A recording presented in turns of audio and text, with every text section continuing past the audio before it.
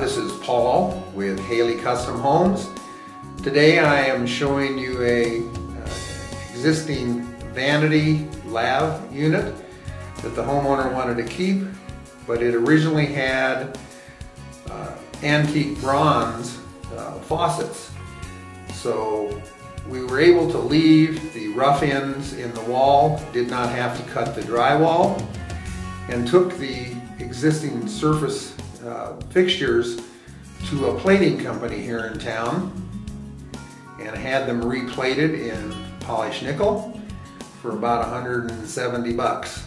So it was much more economical to replate these existing fixtures to come up with the finish that the designer selected rather than redo the rough end